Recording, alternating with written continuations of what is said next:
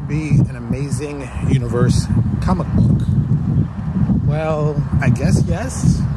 I mean, everything I've written for this, I wrote inside my head from a comic book perspective. I mean, how characters meet, how it's all kind of been done. So eventually I would like to do a comic book.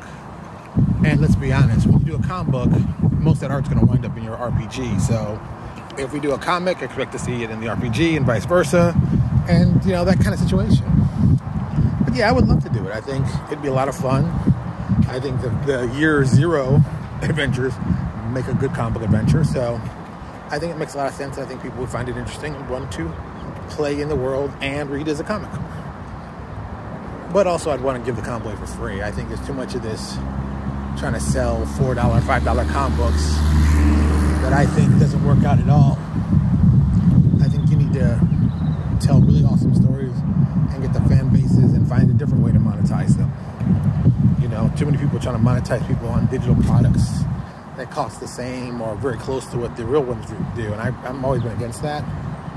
I mean, it's one thing selling a PDF, but it's a different thing if you're selling, you know, Lights as a comic book that you can only put it on one reader, only reads from one place. So, you know, there's issues with that. There's a whole lot of issues, but eventually either I'll figure it out or someone else will figure it out. But I'm gonna find a way to make myself useful in it, tell good stories, put out cool comics, and get people even more interested in the Amazing Universe, which I think we've been doing since day one. But hey, it's always good to do more. Thank you so much for watching. I'll talk to you all later.